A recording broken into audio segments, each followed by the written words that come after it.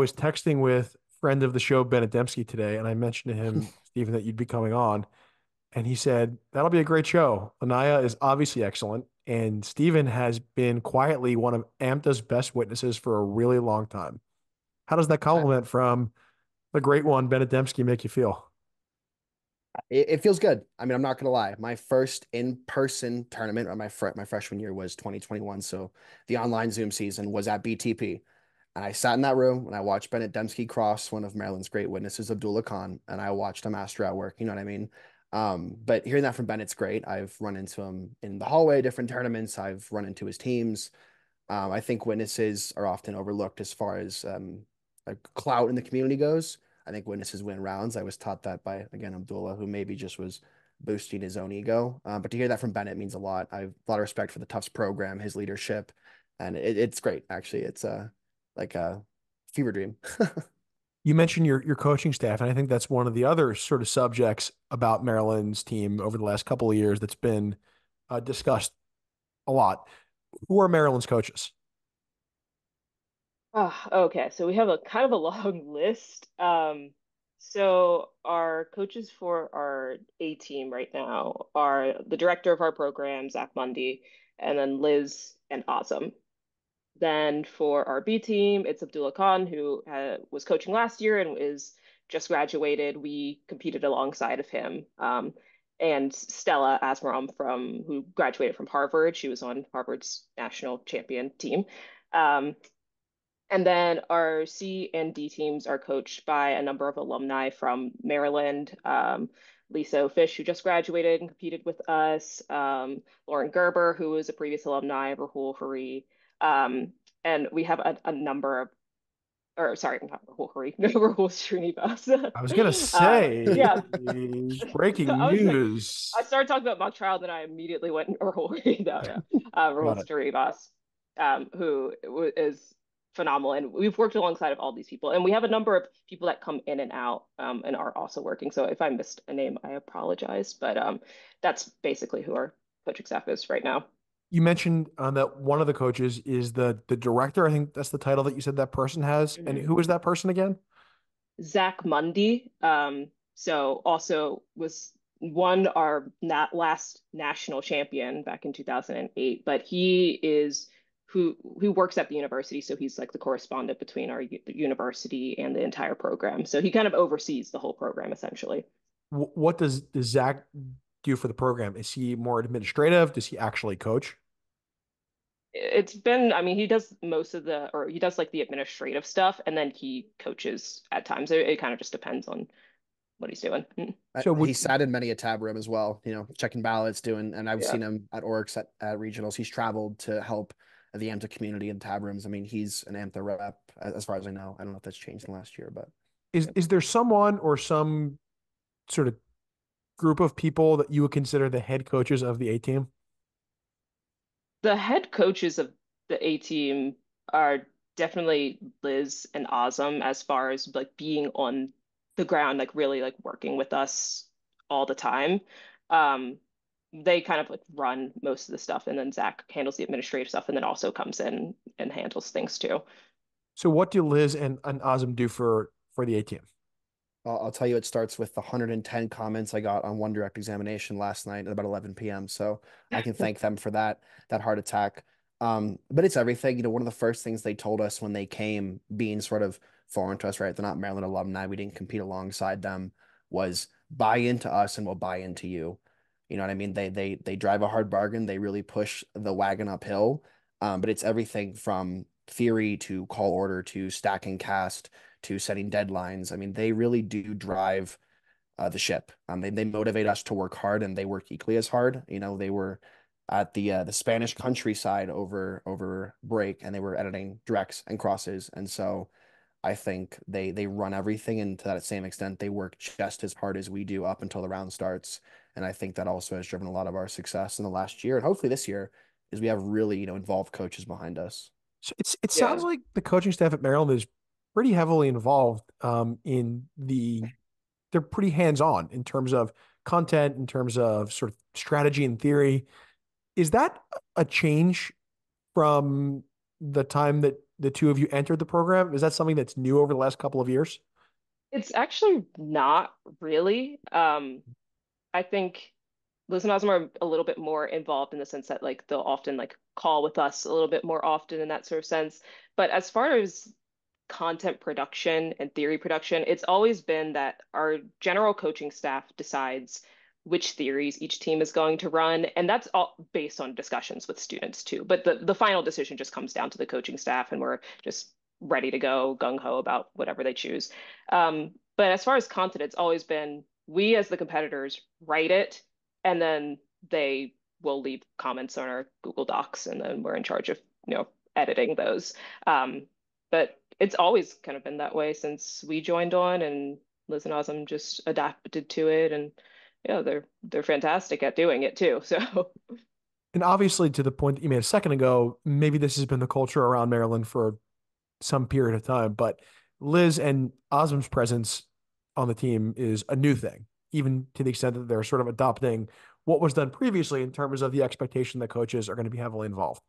How has at least their presence with respect to the A team changed the way that Maryland competes? It seems to me, as an outside observer who doesn't know much about what's going on behind closed doors, that their presence has made an immense difference in success at the top of your program.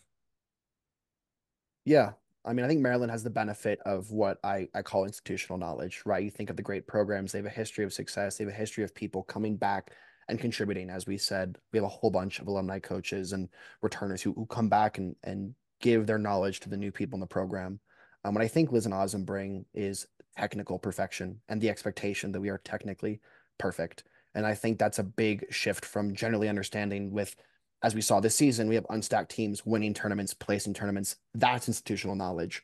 Winning the high at Orcs, that's technical perfection. And that's the expectation they bring to practice, to scrimmages, and to rounds that I think has shifted the mentality from, it's not good enough just to be good.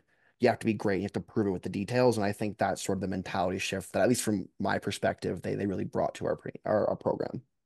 yeah, I think they were a really more so supportive force because, I mean, if you look at our fall invitational success, I mean, we have four fall teams, but Liz and Awesome were only coaches for one of those. So the other fall teams are coached by the variety of, coaches that we have. So it wasn't just one person or two people coming in and changing anything, but I do think, at least for having worked with them last year and this year, that they're very ambitious people, and they've had a lot of success doing this, and they bring that. They really believe in you and really push you to do the best that you can. And I think that mentality is actually more important than any piece of like any edit that they've made on one of my, direct examinations or something like that. Can you give me an example of something that Liz or Azim have sort of pushed um, on you guys over the last couple of years that maybe wasn't something that you were doing before that? I'll give you an example of what I mean. When Justin Bernstein got to Drexel and was my coach, he really impressed upon me the importance of performance, meaning volume and physicality and speed and volume and all that stuff. And so that was a really big difference from watching myself as a college competitor or a second year law school competitor to my third year. Is there something like that that Liz and Azim have sort of imposed upon your A team and your teammates that has made a difference? I know one thing, this is just for my own personal, anecdote. When I first started working with them, I had them as my coaches for the fall of last season. And so Awesome told me something before we got to round, and it was make a decision and stick to it. And he was telling me that I'm not going to get mad at you for making a decision in round that you think at the time is the best, and maybe it doesn't turn out that well, but I will get mad at you if you choose not to make decisions in the moment and try and react and adapt to things. And I think that really, for me personally, I was really trying to work on being more adaptive, I think that kind of support was very helpful for me to ease my anxiety and feel that I can adapt to things without the worry that my coach is going to come up and yell at me and be like, "Why'd you do that? Like, what were you thinking in that moment?" And just having that sort of support behind me was something helpful. Yeah, absolutely. From the witness perspective, I mean, I was lucky enough my freshman year to kind of find the niche I fit into, which is, You put on the accent, you make the jokes, slapstick humor wins the day. And that's sort of the mentality I had for the first 2 years of competing. But when Liz and Ozum came, they really emphasized nuance in my performances. And that's across all witnesses, right? Doesn't matter if you're a party rep or an expert, is there's arcs to this. You are a person, not a caricature. And it was difficult at first, but they emphasize, and I think it's something we'll see later in the footage that we watch, that you're more than a joke, you're more than an accent. And if you're a police officer, an expert, you're more than a master's degree, you're more than a badge. If you're a crime witness, you're more than tears, right? And so adding nuance to our witnesses, I think, made a big difference in us winning close rounds. And that's just the kind of thing that we didn't have before, but they really brought it to the table across the board from the teams they coached. I want to just talk really briefly about trial by combat. Laniya, last time you were on the show, it was a few weeks before the trial by combat play-in tournament, the inaugural play-in tournament, and you advanced to the championship trial of the inaugural play-in and lost a really close, really great trial to Ben Wallace. How disappointed were you, if at all, with the result? For there was time where I was disappointed in the result, but I was also there was a tiny bit of relief in the sense that going through that 24-hour period was so incredibly stressful that I was like, well, I guess at least I don't need to do this for a few months down the line. Um, I was disappointed, but I also felt that I did the best that I could do with what I knew, and Ben put on a really good performance. I wasn't like, I think this result is rigged, this is terrible, or anything like that. I was happy to really just be included and be involved. So I think I wasn't that disappointed as maybe some more competitive people might be. With that, we're going to watch the first of our two videos. The first is from round four at Cubate between a trial between Emory and your Maryland squad. And we're going to watch specifically, Stephen, your witness performance. So before we get into this, I'm sure most of our viewers know what the case is about, but specifically with respect to your performance, what are we about to see?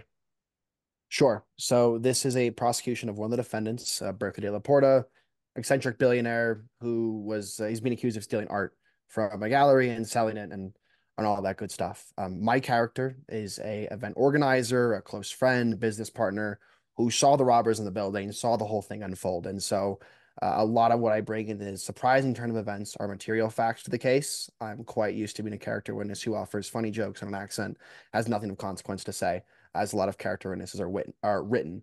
But in this case, I'm providing character support for the defendant, but also I'm talking about what actually happened the night of, what I saw, what I didn't see. So a unique position to actually have something to say as a character witness. Yes, Your Honor. At this time, the defense calls Cypress Cosmos to the stand. All right, Mr. Cosmos, you may take the stand. You've already been sworn. All right. So who is that guy?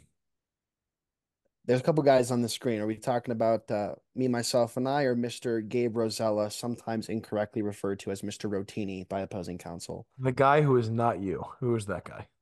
It's Gabe Rosella, a sophomore on our team, came in his freshman year, made quite a storm, moving on to the A team, competing at regionals and orcs, opening against Travis Harper. But he's the peanut to my M&M. We are a package duo. We like to go back and forth on our directs, and he's pretty much mostly been my directing attorney the last 2 years. Thank you.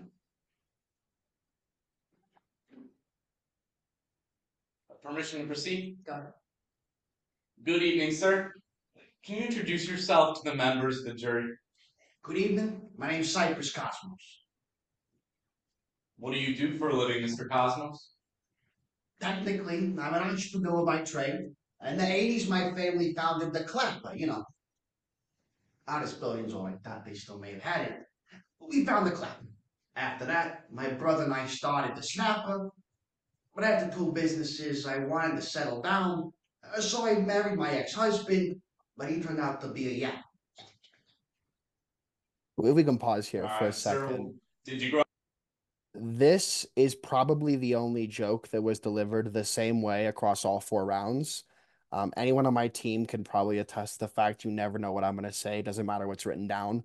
But we wrote that in the car on the way to the tournament. I was on my phone writing my direct, rewriting it as I typically do. I gave it to one of our teammates, Lucy Feldman, who also happens to be my girlfriend. So, of course, she has something to say. She rewrote that joke, the yapper, the snapper, the clapper, and it stuck. And I just think that's really indicative of sort of how I do witnessing. Is it's never the same. It always changes, and even leading up to like when you walk in the room, the joke's not going to be the same. Grow up here in Midlands? I did. Born, I was here with my family, my brother Paulie, but it wasn't easy growing up. We didn't have a lot of money. Tallest I ever got was 5'10", and I spent a lot of years living in New Jersey. Sir, after you sold those businesses, what did you do with all that money? I was a full stop, one of the fortunate ones. So I wanted to give back to the community that treated me so well. So now I mostly do philanthropy around. What does your philanthropic work include? A little bit of this, a little bit of that. But most of my work centers around the local organization, one very close to me called the Sohi Children's Hospital. So, what is the inspiration for this character? Where did it come from? I'm a big Sopranos fan, and when I watched this for the first time, I got Tony Soprano vibes. What's the inspiration for the character? You hit the nail right on the head. It's a good fella. We competed a lot of tournaments in New York and New Jersey, up and down the East Coast. And as I started to experiment with this particular sort of accent and portrayal, I'm not going to run a precisely New York accent because some judge is going to be from the Bronx and he's going to say, that's not how you say forget about it. And I'm going to be in trouble. I'm going to be in New Jersey and I'm not going to say see caucus right. And I'm going to get in trouble. So the idea is to be general enough you can't pinpoint where things are loose, but specific enough you can say that's Joe Pesci. That's Tony Soprano. That's Martin's, like whatever you want to say. So I think it's a balance between being a character that people can relate to, whether or not you've seen Goodfellas, you've seen The Irishman, Casino, whatever it is. But the inspiration is just to be someone who's recognizable from TV or maybe a movie that if they don't like me, they might like the character. And there's some little bit of a help there with my less than stellar acting, but it's similar enough they kind of get the gist. Do you do other accents? Yeah, it depends on the character. There was a Scottish accent written that wasn't performed that weekend. I've done Southern, Canadian, German, sort of all across the board. Abdullah Khan, who you mentioned earlier, sort of had the monopoly on European accents. So for the most part, it's been American, Southern New York, what have you. But we're breaking out some new accents for the season, which I'm of course excited for. Laniya, obviously, besides this one, I'm sure there are some other ones that he does well. What's your favorite? Um, Honestly, the one he's doing in this one is my favorite. Um, but he also has this, and I think this is just more a little bit of nostalgia. Our first year, he did this Southern accent, like that was so like foghorn leghorn type really southern drawl that I just find to be absolutely hilarious when he does it, not because he's trying to be funny or anything like that. It's just so funny to hear him do it after having read it that year, so I guess that'll be my second favorite. It's inspired by Detective Blanc from Knives Out, sort of the hole and donut hole sort of thing. Like it's all very dramatic, and that's sort of the Yeah. idea. Well, can we hear a little bit? I do declare that's a bunch of poppycock. Now, this particular situation, there's a piece of the puzzle missing, but I don't do puzzles because I always lose the pieces in my glasses here. They're expired. It's all a bit. I mean, at the end of the day, it's the most exaggerated version of any accent you've ever seen. But it's a distracting enough thing where they won't call me out when I slip or when something goes awry. I think, honestly, the best way to do an accent, but that's maybe just a preference. Is that Laniya as good as you remember it, or has he lost a step? That's just about as good as I remember it being. My back may hurt in the morning, but I still got it. This old dog still has his tricks. Sir, how did you get involved with the children's hospital? My brother Paul, I mentioned earlier, he grew up very sick. I mean, holidays, birthdays, graduation, he missed all of it getting treatment. We lost him right after his 21st birthday. So now I work with them to give back the way they gave back to my family. Just gonna pause real quick Mr. again. Cosmos, do you know how you're involved? This is what I mentioned earlier with Liz and Ozem bringing nuance to a character. In this particular case, right, I'm involved with this children's hospital with the planners of the event because my brother was sick and he passed away after being cared for by the hospital. Last year, playing an airline mechanic, I talked about my wife and how I was a humble guy who just had one suit. I think that's something, at least in the last 2 years, I've realized can really distinguish a good from a great character witness. Like Anat Rajan from Harvard does a great job of this as well. You need to add some depth, and I think that's something I just really didn't consider previously. But we try to, tie it in the beginning, bring it through the end. But it's definitely a part of character witness, and I think a lot of people don't necessarily consider is that you can be more than just the accent of the bit. So that's sort of that part in the direct where we introduce that. And I was really glad we did it on this character in particular. Yeah, it's no secret to anyone that watches the show that I'm not a fan of the character witness stuff at all. But this is the kind of character witness that I like, which is you sort of alluded to it, Stephen, a minute ago, which is you need to be like a real person, right? And when I watch you, I sort of reminds me of Neil Alacha from Harvard. That's sort of and he's the kind of character witness that I like. Like, feels like someone that you could actually meet on the street, right? And ultimately, what we're trying to do here is find witnesses that are credible, whether it be because they're really intelligent and they're really passionate about the expert topic that they're testifying about, or because they seem like sort of an everyman in how this character is. And so I think this is the kind of character witness that we should be seeing more of, that I think is pretty rare in AMTA. Do you guys agree with that? Not that I'm asking you to toot your own horn here, but am I I right about that? I think I agree because I think we tend to see like two extremes. Either someone's going all out. I know like we saw, not to say that these weren't funny or like, but we saw like a number of witnesses make very sexual jokes during it. And sure, they were funny, but it's also like I feel like a judge would clearly admonish a witness for saying During anything like that. during what? Like it, just during their like direct examination, just like Just like a in funny. in general this season, or just like with a Yeah, no, specific yeah, witness? no, It, and this isn't just. I'm not trying to single any person out. If you think I'm referring to you, I don't think I might because we've seen it a number of times, and we like to play these big kind of boisterous witnesses, but we are keeping in mind that this is court, so we don't want to do anything, especially we don't want to do anything that would offend a judge in the moment, because we're trying to play to all judges. If you like character witnesses, if you don't like character witnesses, we're trying to find something to connect with all of them. Yeah, like this is the kind of witness that I would score high. Whereas, um, someone I think AMDA witnesses at some point shifted to it sort of being like a stand-up comedy contest, right? yeah, yeah. And to the extent that the goal is to make the judges laugh, it sort of incentivizes being outlandish because Mhm. there's only so many times you can tell the same joke.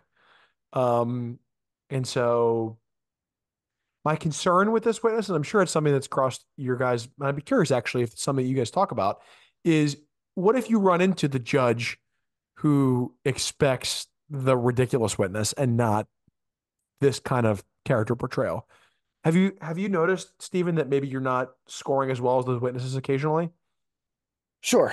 I mean, it's hit or miss. And I think we try to emphasize we want to play to the widest judging pool possible. We don't want to play to specific judges, right? You don't know who's going to walk in that room right before the round starts. And there's adjustments that are made, right? If I have a joke about a musician and I see two 20, 30 something year old women, I might make a Taylor Swift joke. If I see two guys with hearing aids, I might make an Elvis Presley joke.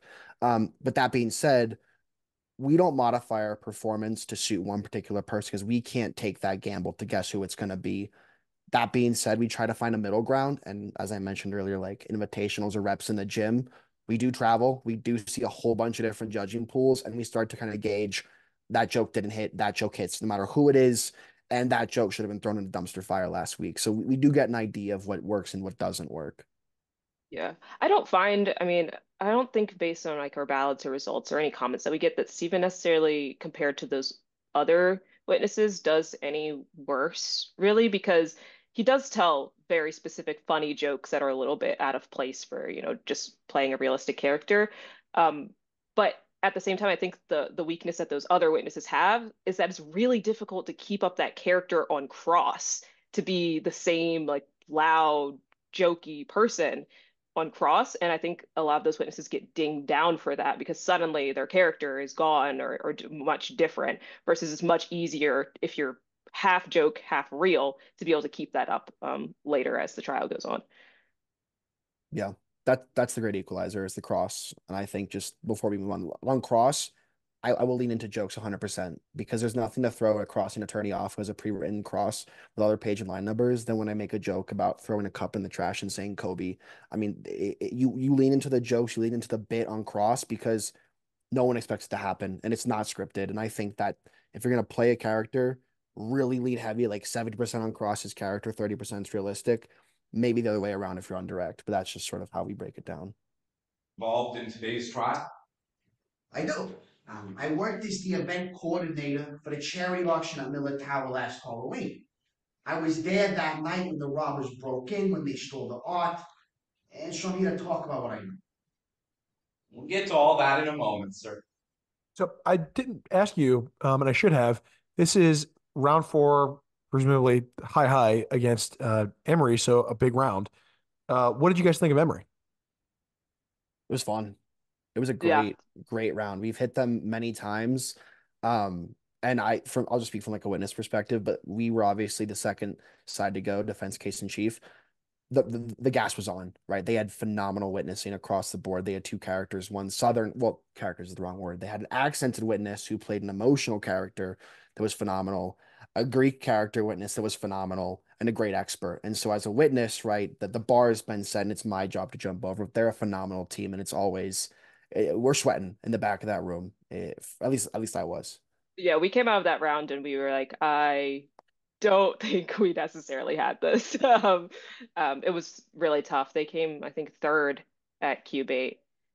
So very difficult round. Yeah, props to them. Emory's had some turnover over the last couple of years, but I think they're going to be just as strong this year as they've been previously. Absolutely.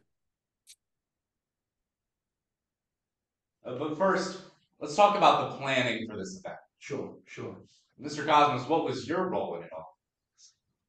I basically made phone calls. I called caterers, I called decorators, I helped procure items for the auction, just to help wherever I was needed. Did you hold that responsibility by yourself? No. I worked with several other people, 7 to be specific, but my co-chair, the person who really helped shoulder the load, was an acquaintance, Miss Berkeley Davenport. Mr. Cosmos, what kind of items did you gather for auction that evening? All kinds of things. There were paintings, there was jewelry, ancient artifacts. I tried to give an ancient artifact of my old BlackBerry cell phone, but they weren't interested in all that. There were also items we couldn't get, as life goes. So there were some that were on display, but not actually up for sale. Sir, could you describe some of those items on display for us? Sure. There were 3 specific paintings that were on display but weren't for sale. Pardon my French is terrible. They were pronounced Barith Moriswat paintings. They were beautiful paintings donated to us, but they weren't up for auction. I'll pause here. Um, so I don't, I always try not to like laugh at character witnesses jokes because I just sometimes feel like it's weird for me to be on the bench laughing. But I think having just being friends with Stephen, I again, I don't know what Stephen is going to say when he gets up on direct examination. Half the things he says, I've never heard it before. He just came up with it. So he'll like say something like Barith Morris SWAT, and I'm just like holding up my legal pad like I didn't know you were going to say that and like trying not to laugh at him. Uh, Well, go ahead. I had Clay Owens and Tamara Joseph on the show a couple of years ago. Crazy to say this. I can't believe this show has been going on for a couple of years. And it's my favorite episode of the show. And one of the things that Clay said was very similar, which is that direct that we watched of Tomorrow's at Orcs, she had rewritten right before the round. He had no idea what the jokes were. So all of his laughs in the trial are genuine laughs. Also, all the laughs in this direct are very much just real because I don't know the jokes already. So Yeah, I'm, like, that was my next question. Like I did show him the direct after I was done with it. When I had watched this, I saw you laughing a bunch, and I was like, "Oh, that's kind of smart." You're like having a playful like whatever with your witness, but like these are real laughs. Like this is not fake. Yeah, I mean, usually I try to like keep that like funny demeanor with like a character witness, but in this particular direct, I didn't have to because I was genuinely just like, oh, that was really funny. I've never heard that. If you've seen that direct, it's the one exception to the rule that characters need to be real. She may be the only person that can pull that off. I think she's incredible, but I would imagine it's really tough to be watching any good character witness, not knowing what's about to happen, and keep a straight face. Got to be There are difficult. two parts to that. Gabe, my directing attorney, we've had to coach him not to laugh, not because I'm funny, but because he's also a funny guy and he writes a lot of my jokes. And so when he sees me doing his joke, he gets a real kick out of it. The second thing is that joke actually came from my mumbo jumbo tournament where I attorneyed. I was crossing the FBI agent and I mispronounced Morisot and she corrected me and I said, "Pardon my French detective." So the inspiration for that joke was something I did as an attorney. And back to your earlier question, why I'm not an attorney is because I treat it like my cousin Vinny. I'm basically a character witness who's asking questions on cross-examination. It doesn't necessarily play well in the high rounds, but the inspiration for that joke was remembering what happened as an attorney, and it was a fun one. But Laniya's right, it wasn't planned. The other thing that jumps out to me about watching this direct is I always find it, I don't know what the right word is, that in a sort of not awkward, but maybe a little bit awkward slash uncomfortable when you've got like a big character or any character really in a small room like this, you know, because you feel everyone just feels like so close. And when there's not, when if there's like laughter the whole time, then it's fine. But inevitably, like someone's looking down at their paper and they're not listening closely to that joke, or maybe they just don't think it's funny. And there's not always like knee slapping laughter the whole time. How do you deal with that? Well, it's hit or miss, but the thing is, I don't know if it's so much in this direct, but I have a thing where I laugh at my own jokes. It's the Joe Pesci laugh, like the kind of nasally, breathy laugh. The comedy clubs have low ceilings, dimly lit rooms, everyone's packed together because laughter, like a yawn, is contagious. The idea is the judges aren't always going to hear what I said. They're not going to think what I said is funny. But if I laugh at my own joke, maybe, just maybe, in that tiny room with all eyes on me, I can convince someone to play along. So over the last 3 years, I've used that literally as a tool to encourage people to go on this sort of crazy journey with me. Like, I'm laughing, so it's okay. You can laugh too. But sometimes it sucks. I mean, and sometimes you're in a room and you're just either bombing because it's not funny or not feeling you, whatever it is. But you can't let that sort of mentally get in your head. You have to laugh at yourself, laugh at your own jokes, laugh at the ridiculousness of someone from Denver, Colorado, pretending to be John Gotti, who's also like an eccentric billionaire. It's all so absurd. And so you really have to laugh at it and try to invite people to do it along with you. Yeah, I mean the thing that I think anyone watching this right now and listening to you talk about it that is obvious is that while they may agree or disagree with sort of your philosophy, I tend to agree with a lot of what you're saying. That you have a philosophy. You're someone who's obviously thought about this a lot. Um, what do you think is the biggest mistake that people or competitors that are trying to do character witnesses like this make? People think it's easy, and I say that not to like toot my own horn, but one of my other teammates, Lucy Feldman, who plays our emotional witnesses and our party reps, was trying to write a character witness for a tryout. And it's like, this is really hard. And it is because it's not hard to do an accent. A lot of people can do a decent Southern accent, a decent New York accent. But if you really want to be good, and you also not only just be good, but hang in with people like Laniya Davidson, like Rebecca Scher, like Gabe Roselle. Like, you want to hang in with the people who are also on your team. You have to make it a science. You really have to look at your performance and say, why didn't that work? And so I think a lot of times it gets overlooked as a gimmick, as a bit, and a lot of time it is. That's what makes it sort of charming, if you will. But being a character witness or a witness in general is equally as much of a technical exercise as being an attorney. And I think once you shift your mindset to how am I pacing? Where are my hands? How is my accent shifting? Where is my tone? How am I adapting my jokes to the judges? Like, where on cross am I going to hit him with a zinger? Making it that detailed is a huge difference maker between being a 6 and a 7 on direct, an 8 and a 9, and then point differentials on cross. It really does become a science if you want to be good at it. Yeah, I will say Steven's probably one of, like, he's a very technical competitor. I know there are a lot of witnesses that just like, oh, I'll be funny and, not really do the technicals or the analysis behind mock trial, but Stephen really dives deep, probably more, sometimes more so than I do about like my own performance or anything like that.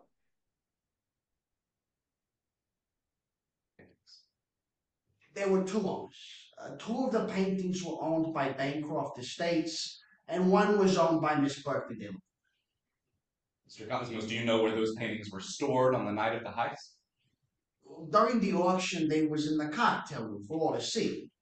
But after the auction, they were moved into the vault down the main hall.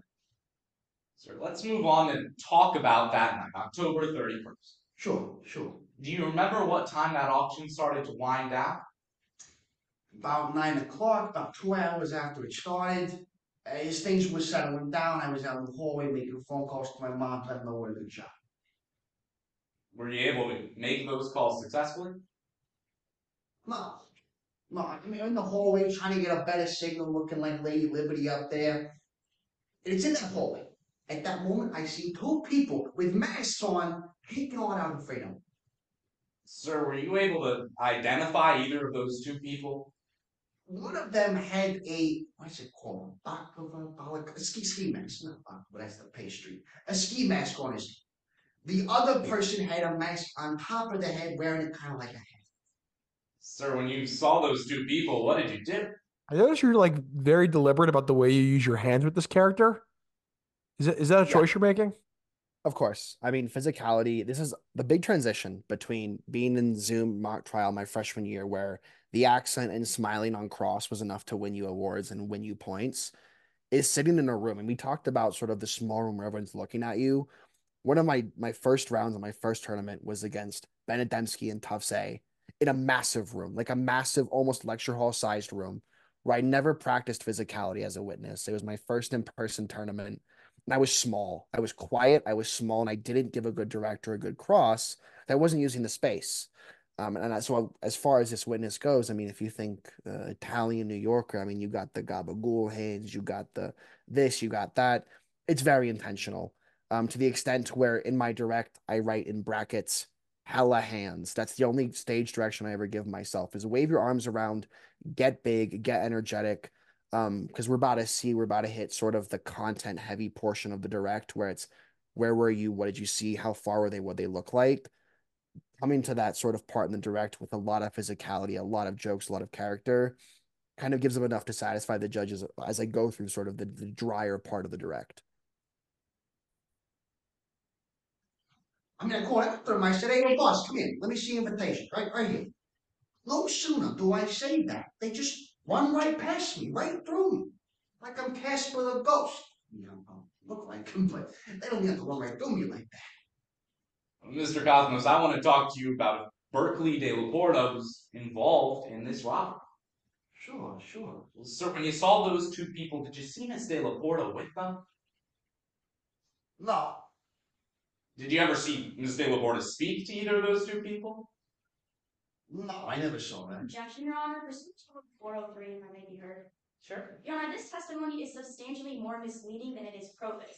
Now, today we're in court accusing Miss Della Porta of conspiracy grand theft. Miss Della Porta doesn't actually physically have to be there stealing those paintings for us to prove our charge, Your Honor. This line of questioning goes directly to mislead the jury and to conflate our burden in today's case. Your Honor, it goes to if a witness, an eyewitness, saw the person they're accusing of this crime interacting with those robbers. That's a matter of weight for cross-examination. Opposing counsel sees fit. I tend to agree. Your objection's well taken, but I think that's a weight and necessity issue. Clearly, an admissible question, right? Although a pretty sort of creative objection, and maybe you get a presiding judge to bite on that. But I think the thing that stands out to me is our attorney in the video here is a sophomore. Yes. Yep. Pretty good poise for a fall tournament sophomore to sort of not blink and respond in a way that, one of the things that I see from really good competitors who are trying to get great is they're correct on objection responses, but they're not always succinct, concise. And the thing I liked so much about that back and forth there is both competitors really, but especially the responding attorney are concise and to the point. An eyewitness testifying as to whether the accused was with the robbers speaks to whether he was involved. Their concerns go to weight. They can probe it on cross. The end. Really succinct, really clear and concise. Um, did this guy do high school mock? Um, I think he did, but I think that was because he was on our A team starting out as a freshman last year. I think that was one of his strongest suits and why he ended up being on our A team is that regardless of whether you have the technical knowledge, obviously college mock trial, going from high school, it requires a lot more technical stuff to grasp. But more so, he was just very calm under pressure and very much knew that I may not know what I'm saying right now or don't know exactly how to respond, but I know that I can just get off an answer and that might be confident enough to like kind of fake it till you make it, that sort of thing. And then the technical stuff can be added later. So I think he now really pairs it well together. But even, I mean, watching that and knowing Gabe, I can tell that he was a little bit thrown off and kind of didn't know what he was saying, but he like strung enough things together confidently to get it through. Um, so yeah, I think that's just one of his strong suits. Yeah, and I will stop calling him that guy. I'm going to start calling him Gabe. He's earned it with an objection response. I'll not call him by his name. Gabe, well done. Sometimes I don't call him by his name. I say, "Hey, guy, come over here and carry the evidence box." I still haze him a little bit, but all jokes aside, I mean, Gabe has done this multiple times. That's why we work so well together. He protects me, right? We write our directs knowing that hey, it's objectionable, but Gabe's got my back. And so for what it's worth, he does go up to bat for his witness, and I think that's something as a program we do a lot of. One from practice, two from necessity, three from just genuinely being friends who are very invested in each other's success. Where like I will never see Gabe miss an objection because he's scared to get overruled. If I'm getting attacked, he's going to be out there for me. That's across our program, and I think that makes a big difference. But Mr. Rotini, I will not call him Gabe for the rest of the podcast. Mr. Rotini up there, he'll go up to bat for me and he'll defend his witness, and I think that goes a long way between our rapport. Well, that was really nice. That was I gotta be nice every now and then, otherwise he'll start to hate me, and then it's all over, and I can't. Is his name actually Rotini? It's Rosella, but we hit two teams back to back at, I believe it was actually Q-Bait last year that called them Mr. Rotini, Mr. Fusilli, Mr. Linguini, like Mr. Borelli, all over the place. And so now it's a running joke. We just say a pasta and call it good. I literally can't even, I don't even remember what his actual name is that you said 10 seconds ago. I just can't stop thinking about Rotini. Maybe if you say it enough, it'll catch on around the community and he won't have a real name. I mean, maybe I'll get lucky like that. Gabe Rotini. There we go. Yes, Your Honor. Mr. Cosmos, did you ever see those people interact with Miss Davenport? He just looks like a Gabe Rotini, doesn't he? That's hey, it's a name. It's a name well earned for what it's worth. It's a name well earned. A little bit. No, not that many.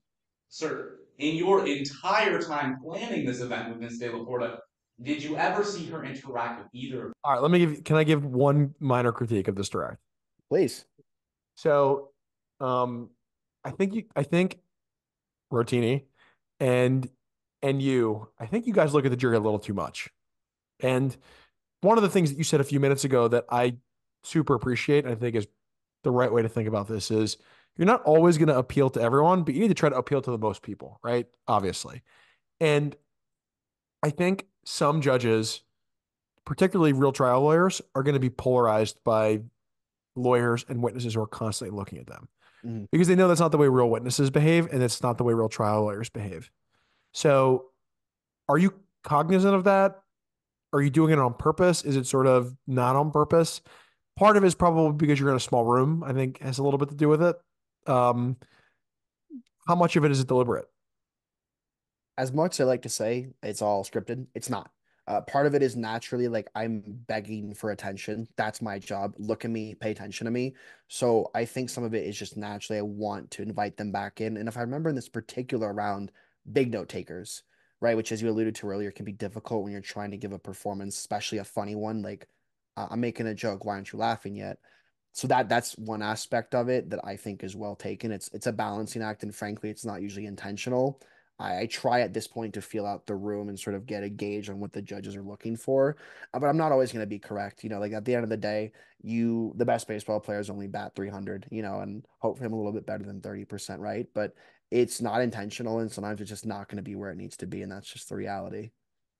Yeah, it's definitely, I can tell it's like, it's not scripted to that point that we know that we always look at the judges at a particular time, especially just at this particular tournament. We had a quick turnaround between getting our team together, like restacking, and then going to this tournament. Um, but I think we also knew going into this round that our judges were AMTA competitors, that they weren't trial lawyers. So that also does play a role in how we respond and react. It's like if I can recognize my judge and be like, you are an AMTA competitor, not trial, like that definitely affects how you're going to perform in front of them. Yeah, you sort of read my mind with that. Like the one sort of exception to that, I don't want to say exception because, you know, uh, one of the things I like to say to my teams is I'd rather be correct, even if our the judges aren't going to understand that rule, but I'd rather be correct, right? And I'd rather be correct and look at the jury the appropriate amount of times. That said, I definitely think there are AMTA alums who can be on your panel who might say, well, you're supposed to look at the jury on every answer as a witness, especially. And I would have liked more eye contact. Like you can sort of hear that comment, right?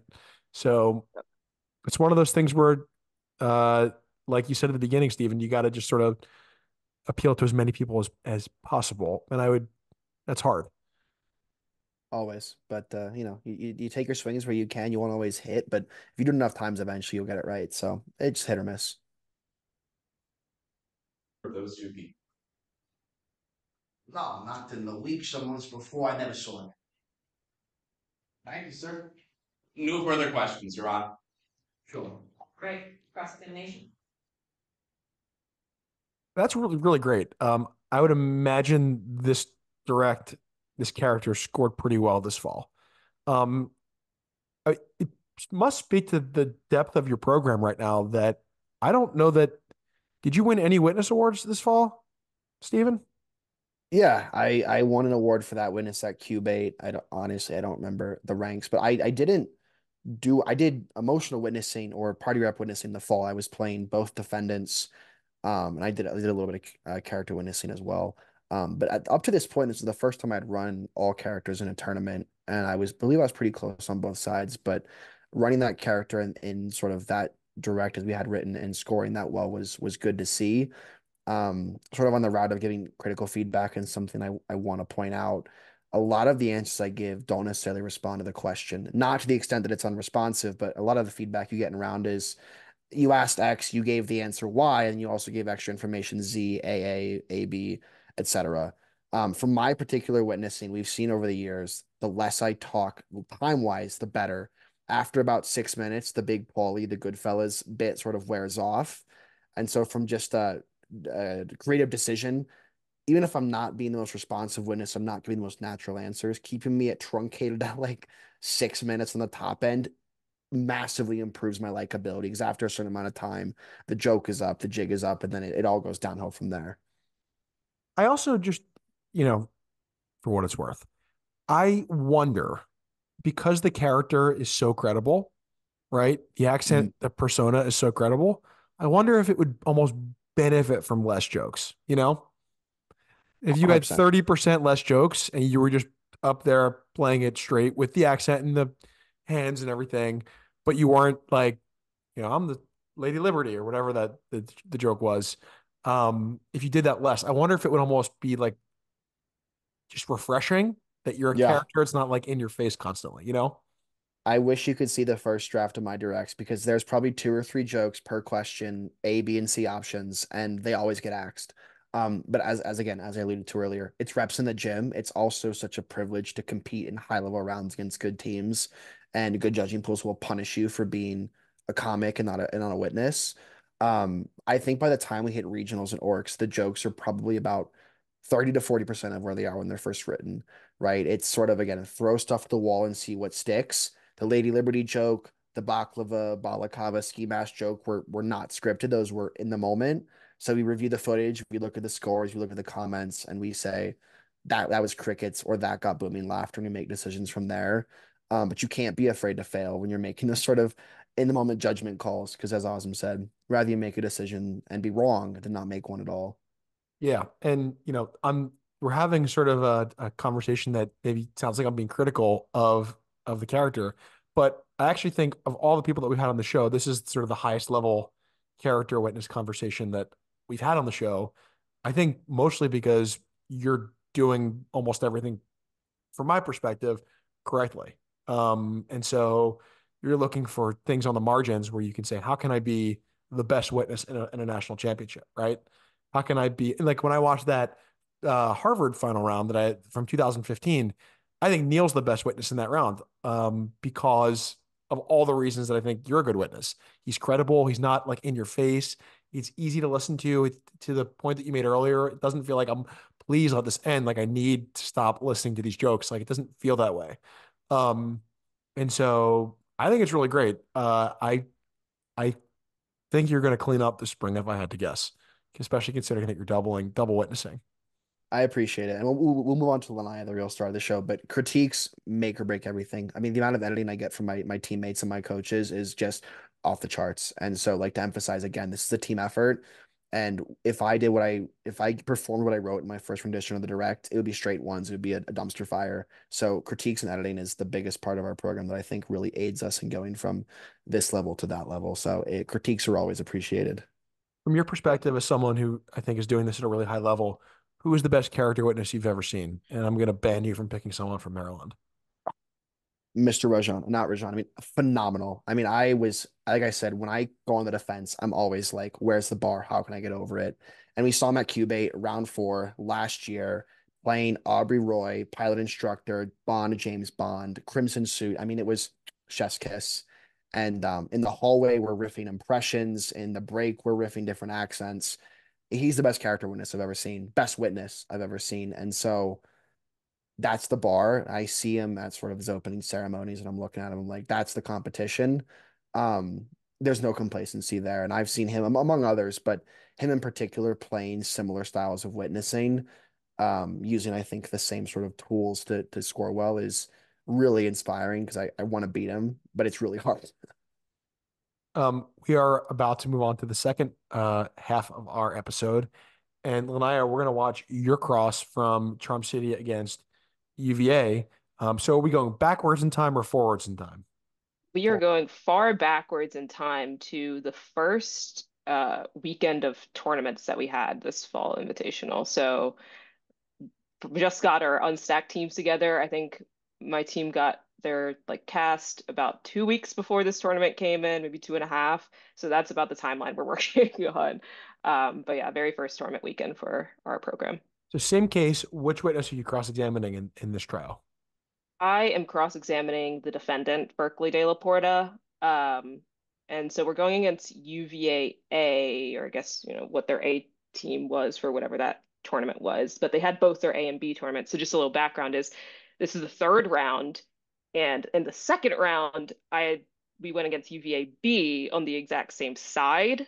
Um, so I don't know to the extent that they would discuss our theory having one of their other teams see it. I think maybe they wouldn't because it would maybe give too much benefit to their team now. But I mean, I can't. That's just speculation into what their Well, there's teams no, would and do. there's nothing against the rules, right? In this setting of communicating. Yeah, What you're wondering is, would they purposely not tell their teammates to sort of simulate what a real trial would be like in regional season? yeah. To whether they would get more practice, I don't know. So, but that's just a little bit of context as to how I'm going into this. I'm not sure what they will respond to or what they know of my cross. But I kind of just go for it anyway. And I don't think it really affected me.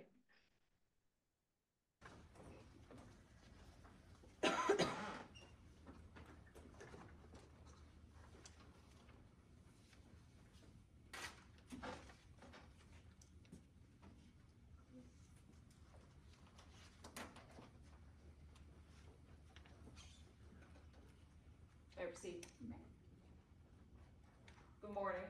Good morning. My name's Laniya Davidson. I just have a few questions to ask you, Mr. DeCoste. Of course. I first want to start off by talking about the security measures at the Miller Tower auction. Sir, like you said, you were one of the co-chairs of that auction, correct? Yes, I was. You're actually the one who wanted this auction held at Miller Tower. That's true. You strongly pushed for this auction to be held at Miller Tower. I did. Sir, your company built the vault at the top of Miller Tower, right? Yes. And you know that Miller Tower has a helipad on top of the tower. I know this. Sir, you know that that helipad is a major weakness in the vault's security, correct? Yes. Sir, when you strongly pushed for this auction to be held at Miller Tower, you knew that helipad was a weakness, right? That is correct. You thought it was one of the most significant faults. I'll pause right here. So I think at this like opening portion, I'm using a lot of hand motions. I think I just do it throughout the whole thing, and I go all the way up for the 40th floor.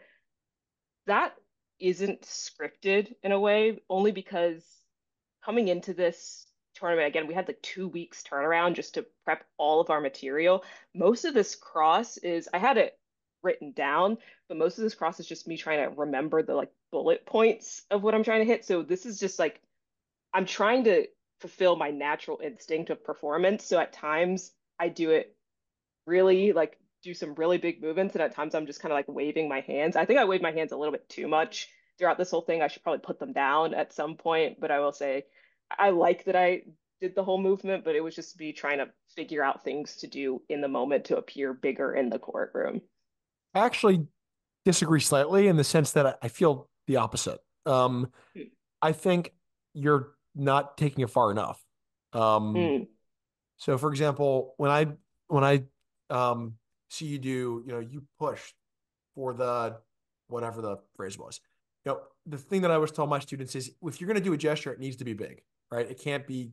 So this is fine, right? But if you want to do that gesture and make it pop, it needs to be pushed, right? You pushed really hard for it to be at the whatever the question was, Yeah, right? I agree with that movement too. That's why I think I was waving my hands just generally too much, because I did push and then I just kind of keep my hands here, wave it around. So it's Right. like the gesture wasn't big there. So I'm trying to do these gestures, but I guess that's what it looks like when you don't plan them out and you're trying to do them in the moment. They just come out like weird looking, but Your instinct is correct. It's just not you're not doing it 100%, right? exactly. It's not refined. That's what it is. It's not refined at that point. And the security. Yes. Sir, you'd spoken to the director of security at Miller Tower, Miss Sands, correct? I had. She gave you the entirety of the security plan. True. You knew where all the cameras were. I did. You knew all the guard deployments. Yes. She even gave you a key card, correct? She did. Approaching opposing counsel with Exhibit 5. Permission to approach Mr. De La Porta. Your Honor. Was that your first time, Laniya, going head to head against mock trial legend Ethan Marks? It was not. The last time was at Cubate last year. I think that was the first time I had gone against him. But yeah, we went against each other during Cubate, as well as Ansley Skipper, who is on that bench as well. And I think Karen Sun's there too, who I went against my sophomore year at Orcs when she was playing an expert witness. I was cross-examining her. So definitely not the first time that I've encountered a lot of these people.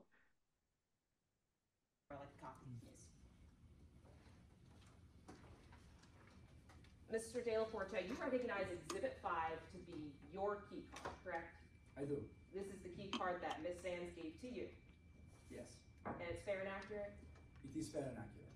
State offers Exhibit 5 into evidence. All right, one more criticism of you here, Laniya, or my first criticism. Well, maybe my second if you count the push one as a critique. I, as a judge, don't like when I tend to I tend to sort of fall in the Liz and Azim category of technique is important to me. And I'm a technique snob in a lot of ways. I guess a lot of judges are like that. And I don't I don't like that you're sort of showing the judges the exhibit before it's admitted, Mm. right? If this were a real court, theoretically, a judge could yell at you and say, "Don't show." I mean, if Ethan would have objected, I would have sustained it if I were the judge and said, "Yeah, don't. The, the exhibit should not be turned around." Is that the? Were you cognizant of that, or was that sort of just not I deliberate? was actually cognizant of that. In the moment, I realized I had it like facing away from me because I was really kind of just fiddling with it. Again, I'm feeling a little bit awkward in this cross because I don't have it fully memorized or anything like that. It's so brand new to be giving it that I was cognizant that I had it facing the other way, but I didn't want to flip it around suddenly or do something. So I realized kind of in the moment and after the fact, I was like, I don't think anyone's going to say anything. So I think, but that's definitely something we've actually talked about in either scrimmages or things like that. It's like, don't wave it around because Mr. Rotini has a habit of especially waving things around beforehand. We're like, we shouldn't wave that around, but sometimes, it ends up happening. The one thing that I notice with competitors who at the law school level go to Top Gun as 2Ls is they come back as a third year competitor and are just immensely better because for lots of reasons, but I think mostly because of confidence. You're sort of like, if I did that, I can definitely do this and do it well. And watching you do the first minute of this cross, even notwithstanding the 2 weeks of preparation and understanding this is early in the season, you just seem different than the video that I watched of you when you applied to combat last year and your playing rounds. You seem more confident. You seem more in command of the room. Um, just everything about when I watched that first minute, it just feels a notch better than it was last year. Do you feel that? Did you feel that way coming into the season? Definitely. I had a lot like in the past years when I was competing. So for my sophomore and junior, I was an attorney, but not my freshman. But when I was competing as attorney my sophomore and junior years, I had a lot of pre-round anxiety. It was something that I like really struggled with. When I got into round, it started to go away, but I would be extremely anxious beforehand. Like no one talked to me. Like let me get in like the zone. Let me try and like control my breathing. And then coming into this season, I think after doing the play-in and having 24 hours prep, having to compete and give a cross and do a direct and all of that when I knew I didn't know anything, like I couldn't remember anything about the case or what my content was, it did give me the confidence to be like, I may not know what I'm gonna say, but at this point, 4 years into doing this, I'm confident something is going to come out. And as long as I keep my composure, I can at least fake like I have the confidence or know what I'm going to say. So that's kind of a lot of what this is. It's me being like, my question's going to come out eventually. So I'll just pretend like that's exactly what I wanted to happen. Correct? I did. You know your key card was found at the scene of the crime, right? Yes. Sir, you remember the last time you had that key card, you left Miller Tower with it, right? That is true. So on the security camera footage. So again, you sound great, but one thing that might enhance the performance, I think you probably agree with me, is like on that question. Sir, you remember the last time you had that key card, you left Miller So Tower with it, you right? left with the key card, right? You Mm. your instinct is to say you left, right? You did do something to be physical, but maybe you left is better, Yeah. and maybe even Yeah, better that is you maybe you walk up the whatever that is, uh, stairs the walkway. aisle, right? Now Maybe that I was afraid of because it was like really slanted and there were some there's just some steps there. I was like, if I try and walk up that, I might absolutely fall down. fair That enough, was fair enough. something I was a little afraid of. That's not purposeful movement, falling down over your heels, but yeah. But yeah, I completely agree with that. So on the security camera footage, those thieves, they didn't just find your key card on the ground and pick it up and use it, right?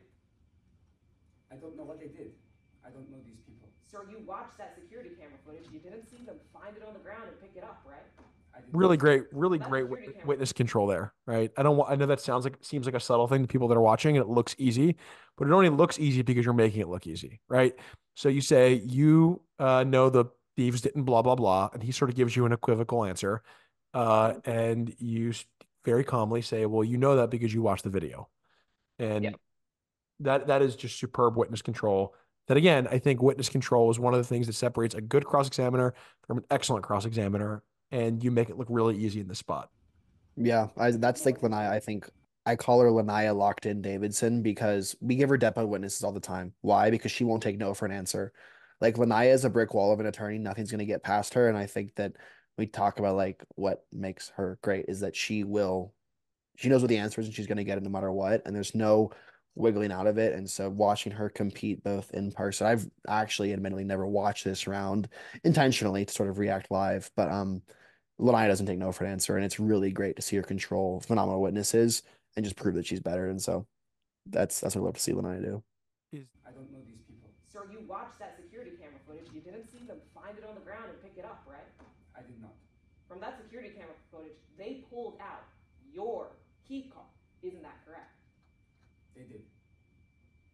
Well, sir, now I want to talk to you about the police investigation. Because you told us on direct examination that the police obtained a search warrant for your house.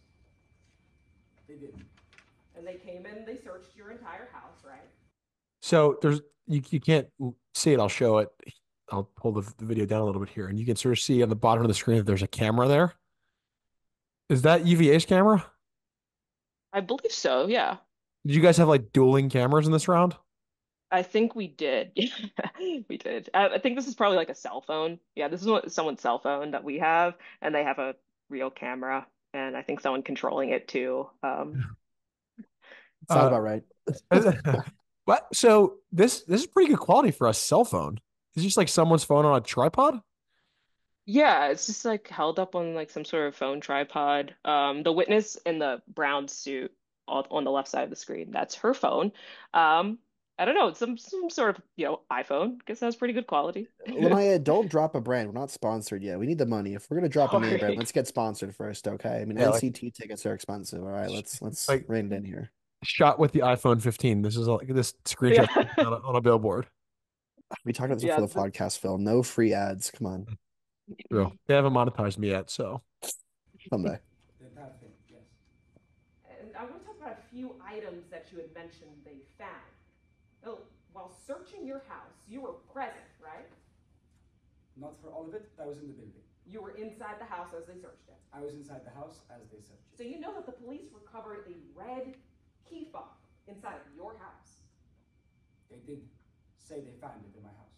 You saw that red key fob inside your house, I saw it after they showed it to me. I was not there when they found it. but you were inside your house when they pulled out that red key fob. Isn't that correct? Yes, I was. great witness control Sure, again. that red key fob doesn't go to anything inside your house, right? No, it does not. Doesn't unlock anything inside that building, right? No, it does not.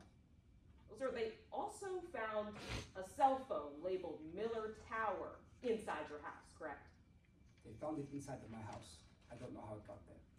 Well, sir, it was inside a bag of other phones that are yours, right? It was inside of the bag.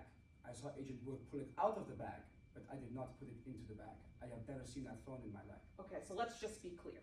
You have a bag of cell phones inside your house, right? Yes. You admit those cell phones in that bag are yours, The other phones are mine. and you watched Agent Burke reach into that bag and pull out the cell phone labeled Miller Tower, right? I saw Agent Burke do that, but I did not put that phone into the bag. Again, I have not seen that phone in my life. Sir, that's a yes. Agent Burke reached into that bag of phones that are yours and pulled out the cell phone labeled Miller Tower. That is correct. Impeccable control. Sir, on direct examination, All you right. said We can pause it right here because this was something that took me a while to learn, which is that when I was earlier in my career, I would like, you have your written cross questions. And when they give you something that you don't like, or they just add a lot of extra information, like the amateur like or new competitor just does like the directing you back to my question, or is that a yes, and kind of like leaves it at that. But I started to realize only after watching my own footage back that when the witness muddles an answer, makes something really confusing, regardless of whether you get your yes or no, like you have to break it down so simply, because even if they give you your yes or no and you're like, I'm allowed to move on to my next question, I guess, the judge will have completely misunderstood or not understand what just happened. They'll be like, you said one thing, the witness said something, and I have no idea what came out of that exchange. So I just found it really important that when I hear a witness answer, I'm like, I'm confused about what you're saying right now. I always like I'm like, let's break this down and get it as simple as possible, because if I'm confused as the crossing attorney, the judges are absolutely going to be confused about it. Yeah, I think that's right. And you're right about when you say that there's sort of the basic control that newer competitors learn. But I think one of the things that you see is even better competitors who learn how to witness control. One of the important things that you do so well in this cross is you vary your control, right? So we're not hearing the same thing over and over, even if it's effective in, as in a vacuum, right? We're hearing different. Sometimes you say, and by the way, you do use "is that a yes?" Right? Exactly. There Yeah. are times where "is that a yes?" is appropriate, and that was the time, right? So I think this is a really good example of engaging with the witness when appropriate, right? Using your sort of next question as a control at times. That's the example of, well, you watched the video, you saw them, blah, blah, blah, right? And then sort of the thing that you just said, which is witness gives yes, but blah, blah, blah, blah, blah, blah, blah. And rather than saying, redirecting you back to my question, you sort of engage with what they're saying. Okay, let's make sure we understand what you're saying and what you're not saying. You admit this, and this, at least. Right. So it's a really, really good job of witness control.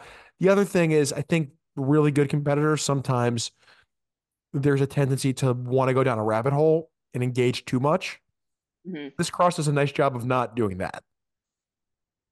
Yeah. Um, so I, I think that also lends itself to the earliness of this tournament, where it's like I couldn't try and fight this witness on all of that information if I wanted to. Like there, and I tend not to try not to do that. I write my crosses very much fact specific. Like I have a line in the affidavit that I'm going to go back to if for some reason the witness gives me the answer that I don't like always ready for the impeachment essentially. So I know when, like, what answer should be coming out. And if I'm not getting it, like, then that's a me to control the witness. House. They were looking for God knows what, right? That's what you said? Yes. Sir, And you that's a claim line from his hidden direct room. examination. He said they got a search warrant and they were looking for God knows what. And I was like, well, you have the stolen paintings in your basement. So I was like, let me pull that back because God knows what. I mean, we all know what they're looking for. right. Um, It also just sounded good. You know, I'm That not was sure cool. that the substance matters that much in that question. Just like you sound good saying God knows what. Inside of your house, right? I do. Inside that hidden room were 3 stolen paintings. The painting stolen in the auction that I did not steal, but they were there. So that's a yes. Inside your hidden room, there were 3 stolen. Do UVA have multiple witnesses sitting back there that have bow ties? I wouldn't be I surprised. Are they I both wearing bow know ties? it's either the one on the one on the right is definitely wearing a bow tie. The one on the left is either wearing a bow tie or like a bolo tie. He was their They're both equal. character. They're both equally just a decision, a creative It would decision. almost But be Yeah, more outrageous if it was a bolo and a bow tie. That would it mean that might all of be a their witnesses bolo and a have bow tie. every kind of tie there is. All the three witnesses would be they'd be representing each form of tie. Maybe we'll be able to tell a little bit better if he moves a little bit here. Stolen paintings. Maybe. Yes, Sir, you were in possession of 3 stolen paintings. I was. And at the time that you were in possession of those 3 stolen paintings, you knew they were stolen. I was aware what had happened to them. Yes. And sir, you claimed on direct examination that you bought these paintings for safekeeping. Is that right? To prevent the risk of the art being damaged by the robbers. Yes. Sir, when you bought these paintings that you claim you found on auction, you don't have a receipt from that website, do you? No. You don't have any records of a transaction ever occurring? No. No records that those paintings were delivered from somebody else into your own house? No. Thank you, sir. I have no further questions. The thing I like so much about this cross substantively was not, I mean, the control's amazing. You perform it really well. Um, it's really simple. I don't know the case at all. As I said at the beginning of the show, I've never read the case. I only know what people say about it on the internet. Yes. And but I feel like I know the case, what the case is about now after watching that cross. It's really simple. It's easy to follow to the point that you made a second ago. It's just like fact, fact, fact, fact, fact. Um, you don't engage in sort of the unnecessary details. It's a really, really good cross, which I'm sure you're going to tell me it was actually bad because it was only 2 weeks into the season, but I liked it. No, no, I did purposely, at least for this witness, I started writing the cross, and by the end of it, I was like, this is kind of a short cross, but I mean, what else is there more to say? You can hear at the very kind of towards the end that I go like, you have these paintings, you're in possession of these. I'm really just asking questions that are the elements of the crime we're charging. I'm just asking the elements to him, and because of the way the affidavit was worded, like he had to say yes to it. And because of their theory, he was saying yes to them. So I didn't find, I mean, if the witness is going to admit to the crime in cross-examination, like what more is there to do? I'm not gonna try and fight him on every single other thing. Like I'll keep it simple and sit back down. Like I'll take that. Yeah, I will say, Laniya, you and I had only spoken briefly leading up to the plan, and not, I think, at all since. And Stephen, this is the first time we're meeting, and it is really obvious sitting on Zoom with you guys for an hour and a half why you both have done so well. I mean, you're both super talented, but I think you guys think about this the correct way, at least in my opinion. Um, I appreciate the level of detail and the attention to like technique and simplicity. Um, and maybe that's a lot to do with sort of the institutional knowledge of the program that's been at the top of AMTA for a long time. Maybe it's something to do with a lot of with the coaching staff that you guys have, which having sat here for an hour and a half with you guys, I'd like to be a part of, if you'll let me. I'd like to ring chase with you guys. You can put me on anything. I'll work on the D middle cross or whatever you need me to do. With a 6-person team, we need a timekeeper. So I mean, Okay, there is a vacancy. It's up to you, but I'm there's a in. vacancy. All right, there we Sign me go. up. I'll pay. I'll even pay for my own flights and hotels. Well, that's music to Um, my ears. um, Fantastic. but I just think your guys' philosophy is just correct, and it's borne out by those two performances, the way that the cross is done and the way that that character is portrayed. This is the way that mock trial should be done at a high level, and I hope that you guys get the results that prove me right this spring. I What hope so too. what's the Yeah. goal? Obviously to win the national championship, but what's the goal? Me personally, I mean, to quote Michael Jordan from whatever the name of the documentary was, I took it personal. I think that a lot of the previous years, UMB has a chip on their shoulder. Laniya mentioned we haven't won a national championship since like 2008, right? If my mock trial knowledge is correct. I think a lot of the times we've gone into rooms underestimated and we play with a chip on our shoulder and we treat every single round like it's the high at Orcs or the final round at NCT. And so, with that being said, I think it's led to our success in the fall. I hope it continues to lead to our success in the spring. But we've worked really, really hard as a program in the last 4 years since Lanai and I have been here to be a team people are afraid to hit, to be a team the top teams want to challenge, to be a team that people look out for. And so, I think we take none of that for granted. It's all been a collective effort of hard work from coaches to returning competitors to new competitors, but I can promise my teammates, I can promise the rest of the Ants community, we're going to be the hungriest team in every single room we walk into. And I think that's our mentality. And the results you want will come from that as long as we keep that up. Yeah, I think especially for Stephen and I in particular, and some of our other teammates have also been, are now on their fourth year. And Stephen and I did go to nationals, and we're on the nationals team our first year, but we had no idea what was going on at that time. We didn't know what we were in for, or like just the level of what was going on around us. We were just sitting on Zoom doing what we were told and then like, oh, we're winning. Cool.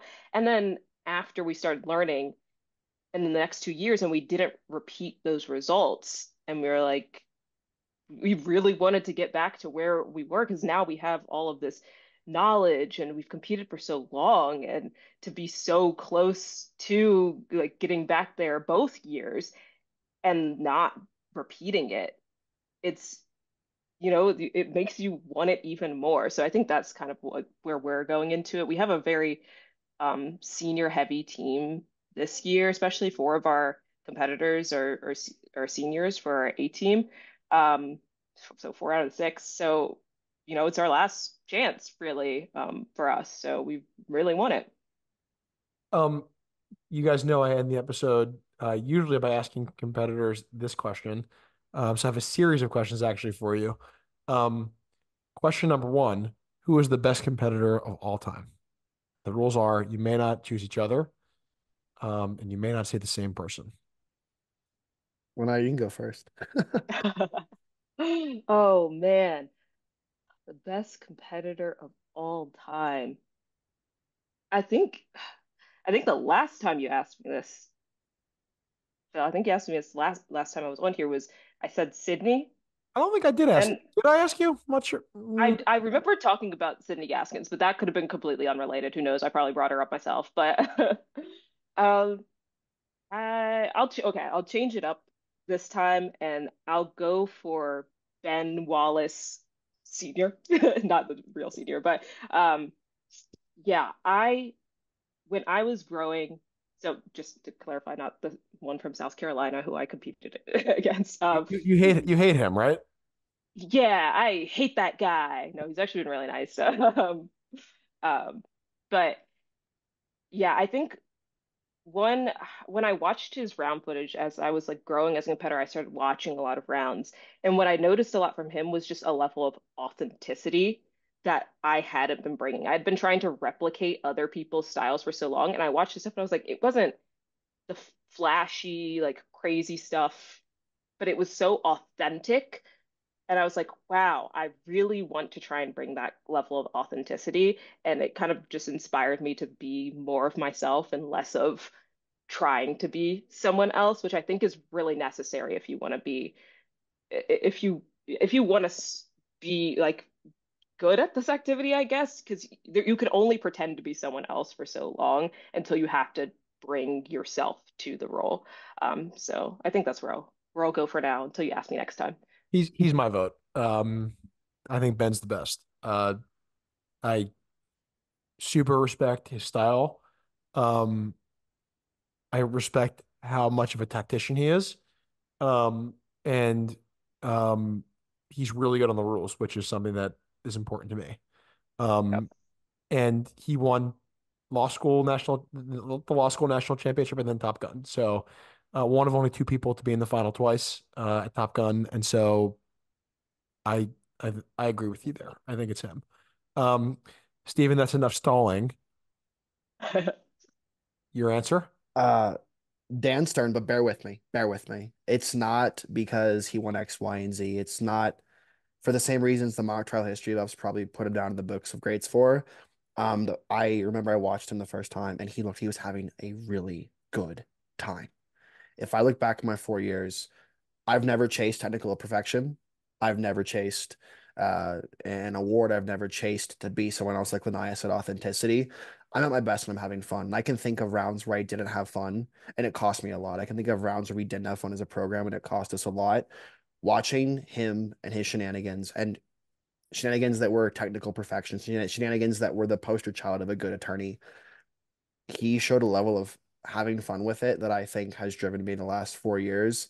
And maybe not the greatest, but if I were to think about the most important person I ever watch someone who's just there to give a performance and give a Tom Cruise from A Few Good Men cross examination. Just really lean into the bit that we're playing because whether we like it or not, we're not attorneys yet.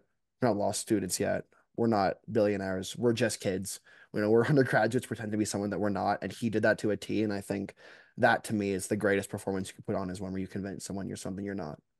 Yeah, to bring this all full circle, when I was a junior, we got invited to Q8 for the first time at Delaware. We won, and we saw Yale in one of the high rounds on day two. I think it was Yale B or unstacked Yale or something. And he was a sophomore, and I just remember being like, "Who is that guy?" Uh, he's awesome. No one knew who he was at that point. Um, but I always remembered him, and I was not surprised at all to see the crazy success he had after that. And so very different competitor than Ben, but another good answer. Um, last question. Who's going to win Trial by Combat 2024? And you can't say Laniya or Why anyone not? because those are the rules. Sorry. Lanaya, you can go first again. Okay. Um, I think my pick would be still Sam Farnsworth, Chicago. That's right. Um, He is still around. yeah, I it's only it shocks me when I see people who are so good for so long, because we actually hit him our sophomore year because we went to online Chicago Fire. Um, it was a slightly traumatizing round how good they were, and we hit their I think it's their B team at Cubate. And their B team was phenomenal. We split with them. They had the same record, same CS. It went down to OCS for us to even win Cubate. That's how close and the teams were. So I would expect that their A team will be even stronger. And I know Sam's been around, is very good. So that's my pick. Yeah, love Farnsworth. He was dangerously close last year to making the playoffs at Combat. And he's really good. He's really, really good. I was not surprised at all to see him in the mix on day two of Combat. Going into round four. So good pick. Steven, we stalled. Shame on you for taking my answer because to Lania's point, I remember that U Chicago round my junior year. We were in the high. I was captaining for the first time. I was like, my God, we're gonna do it. I was bucked off of two Rain energy drinks. I was exhausted. I was ready to win. I watched that man eviscerate our expert. I watched that man almost single-handedly destroy us and go from high in round three to like fifth, sixth, seventh, eighth, 12th place. And again, like Laniya hitting you Chicago at Cubate. I always keep an eye on, like I said, for that final round at NCT and like watching programs, watching people who can do it,